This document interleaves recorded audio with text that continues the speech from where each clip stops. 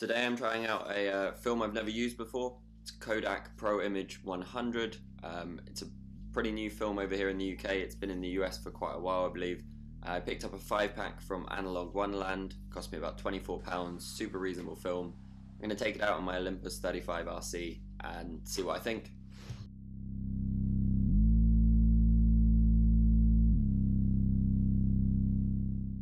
Most of what I've heard about this film really kind of focuses on its bright, vibrant colours, its fine grain, and its good, strong, punchy contrast. So I'm having a wander around today. I decided to stick around the kind of suburban areas of London because I think for kind of more vibrant films, more bright films, you get a lot of colour from kind of cars to flowers, plants, buildings. The light's really nice today as well, so hopefully we'll get some interesting results from it. An interesting thing worth noting about this film is Kodak say it can be stored at room temperature even in kind of hot, humid climates. So if you live somewhere that's hot and humid, or you're traveling somewhere that is, or you don't have a fridge to keep your film in, it's definitely something to keep in mind about this stock.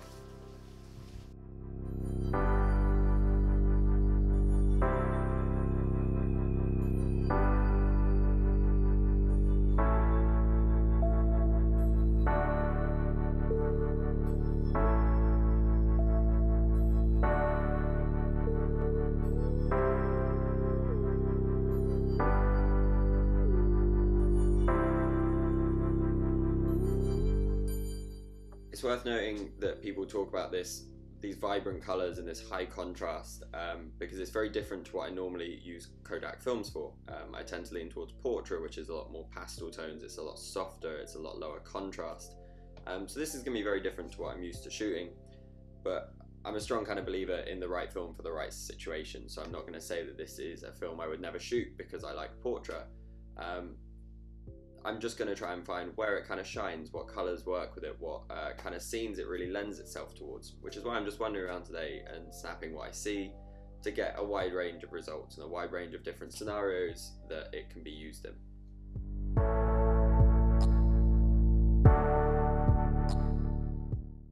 So when I was out shooting today, I metered a little bit differently to how I normally do. Generally, if I'm out shooting something like portrait, I'll intentionally overexpose my film.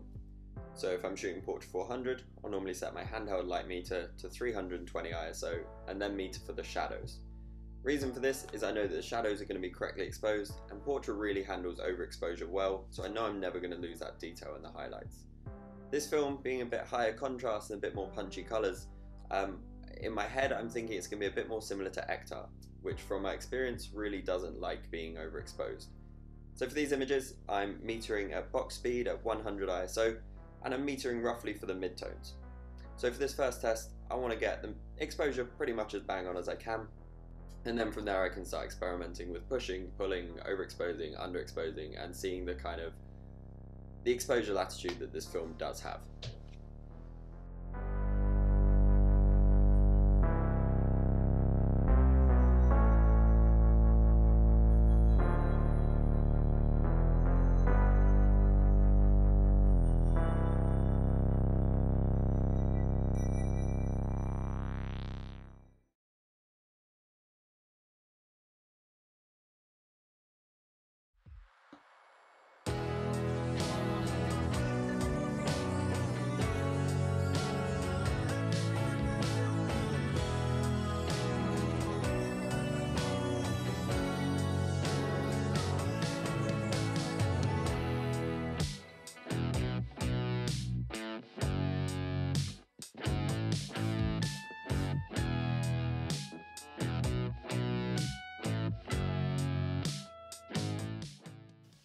Overall, I'm happy with this film. I don't think for me it's ever going to replace portrait, but particularly for the price and with these more punchy colours, this kind of high contrast look that it has, it's something that I will probably keep around to put through point and shoot cameras, or to put through my kind of smaller pocket sized cameras when I'm walking around day to day.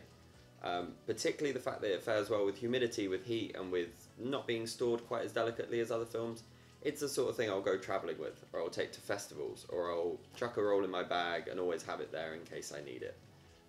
So I'll definitely be buying more, and I recommend if you're into shooting 35 and you like bright colours, you like high contrast, or you just want something new to try, definitely go and grab some of this film.